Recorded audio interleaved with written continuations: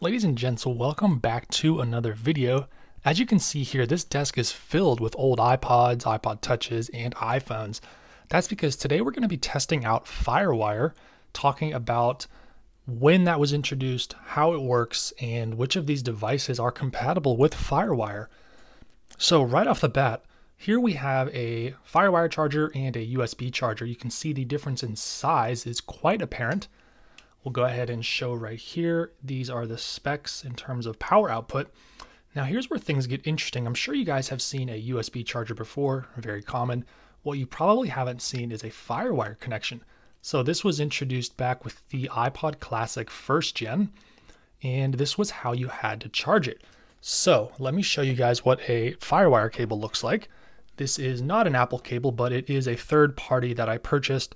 The original Apple cables are actually very difficult to find. So this is FireWire 400. There was 800 introduced a little bit later, but the iPods use 400. This is how it looks on both ends. You can plug it in here and then connect it to an iPod. So that's what we're going to do. And before we do that, I want to show you guys something else. So I'm sure you've seen how these come off and you can connect an extension cable. That extension cable looks like this. Right here, you just snap it in like that, and boom, you've got an extender on your charger. Now, the FireWire does the same thing, but it's a little bit different. So if we pop that off, you can look down here. Notice how this has a little tooth on top and a tooth on bottom. Compare that to the USB one, where it only has a little tooth on top. That means that this connector here will only fit inside the USB version. As you can tell that it slides together like that. It does not fit here on the FireWire because there is not an extra slot for that tooth to go in. There's only a room on the top there. There's no slit on the bottom. So it does not work. You have to have a special power extender here to work with an old FireWire brick. So the way we're going to get around that is just by using an old-fashioned extension cord. So just like this, go ahead and plug that in there and we have our power. So first up, we're going to test this iPod Classic. This is a 2nd gen 10 gig model. I don't have a 1st gen, still working on finding one of those, but I'll show you guys how this works. So we've got our FireWire cable. We're going to connect that here like so. And then on our iPod, we've actually got a little latch or door up here at the top. We're going to open up like that, and these are really fragile because there's a little silicone membrane there, and these iPods are so old, so you really have to be careful with them. So we'll go ahead and plug that in the top there, and we got our Apple logo. The iPod is turning on.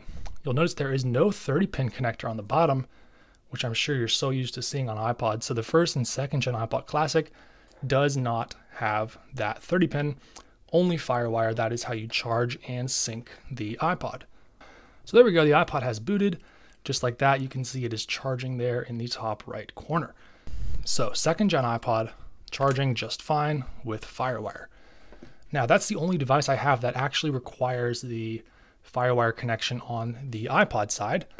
So next, I'm going to bring your attention to a different kind of cable, and that is a FireWire to 30-pin. So this was introduced with the iPod Classic 3rd gen, and the reason for that is because this iPod right here, Classic 3rd gen, does not have a FireWire port. Instead, it has a 30-pin that we're so familiar with, but you can only charge it using FireWire. So you plug this in here, and keep in mind, Mac computers at the time did have a FireWire 400 port, so you could connect your Mac to the iPod that way. So we'll plug it in there, and should see some power. And this guy is not turning on. We're going to try to reset it. I'm not sure if this is going to work. This actually has capacitive buttons, so there are no physical buttons on this iPod. It's just touch sensitive. But I think our 3rd gen is not going to work with that. But this is how you charge. You charge a 3rd gen with FireWire. You can also sync it with FireWire, or you can sync it with USB, but you cannot charge it with USB. There's another YouTuber, DankPods. I'll leave his channel linked down below. He has a very good guide on iPod Classics and how to charge them. So here we go. I think this is an iPod with color display. It is EMC 2022. This is charging with FireWire. This one can charge with USB, but FireWire is quite a bit quicker. So there we go. I think it's either an iPod Photo or iPod with color display, I forget, but this is a chunky boy. This is a 60 gig model. This might be the thickest Apple device ever, besides like a MacBook or a computer or something like that. That is a thick boy. So that one works. Next up, we've got this. This is EMC 1995. This might be just a regular iPod 4th gen. Yeah, this one does not have a color display. That's charging with FireWire. Also able to charge with USB. I believe all the iPod Classics charge with FireWire. This is EMC 2065, and this is charging with FireWire. As you can see there, this one actually has a working battery. Next up, we've got this. I think this is a 5th gen iPod Classic. This is EMC 2173. Really hard to make it out there, but as you can see, this is turning on. I think this has a bad hard drive in it, but that's working with FireWire. Here we have an iPod Classic. This is an 80 gig model. I think this is the 6th gen. Also charges with FireWire and USB. And last but not least, we have ourselves a 7th gen 160 gigabyte iPod Classic. So this is the newest iPod Classic, and it does charge with FireWire. So every single iPod Classic is able to charge with FireWire, but they are not all able to charge with USB. And a little oddball here, iPod Mini. This one definitely charges with FireWire, and it's turning on there. There are 2 generations of iPod Mini. They are very similar. They both charge with FireWire, and I believe they charge with USB. Now, here's where things get interesting. We have an assortment of iPod Nanos up here, 1st, 2nd, 3rd, 4th, 5th gen, as well as a 1st, 2nd, and 4th gen iPod Touch, and a 1st, 2nd, and 3rd gen iPhone. So we're going to see which of those charge with FireWire, because you may or may not realize some of these devices actually are able to charge with FireWire, and there are very few iOS devices that are capable of doing that. We'll start with the iPod Nanos. This is a 1st gen. There we go, turning on with our FireWire connector. That's actually really quick. These things boot so fast.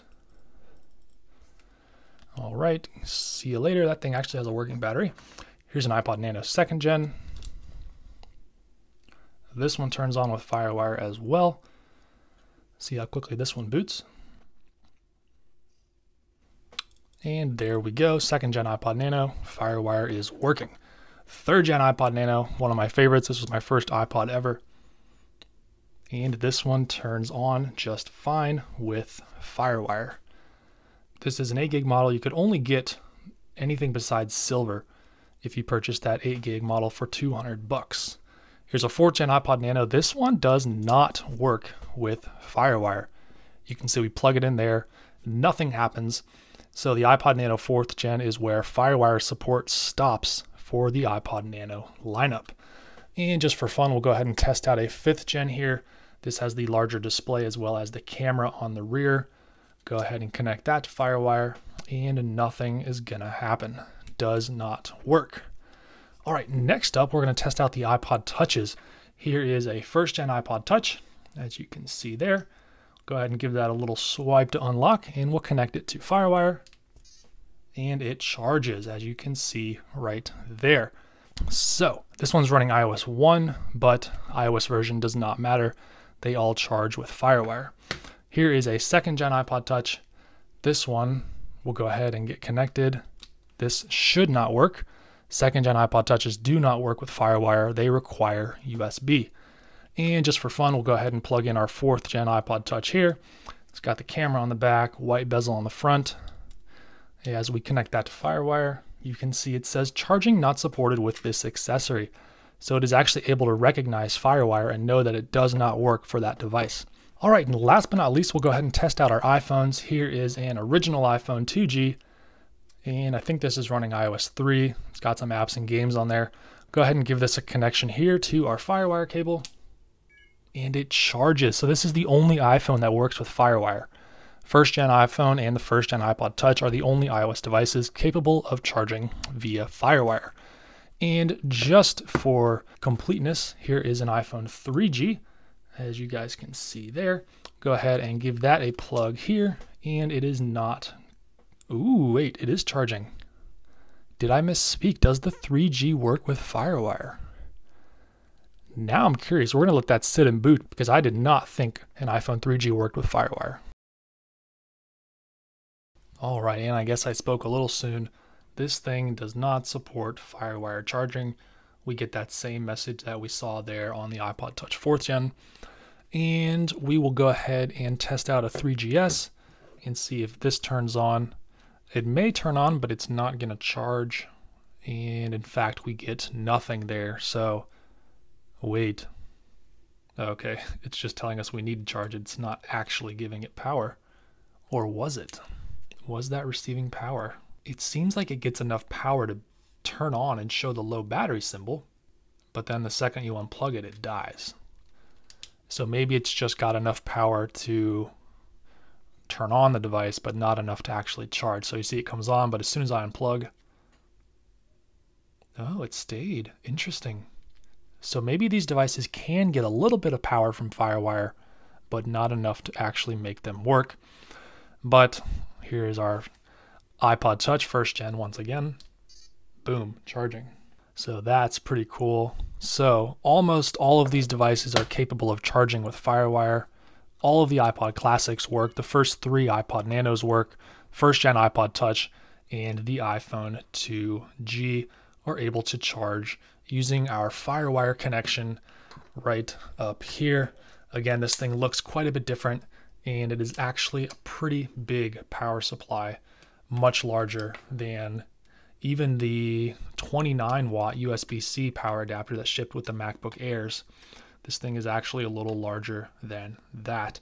All right, so that's going to be it for this video. Hope you enjoyed this comprehensive look here at using FireWire to charge iPods and iPhones.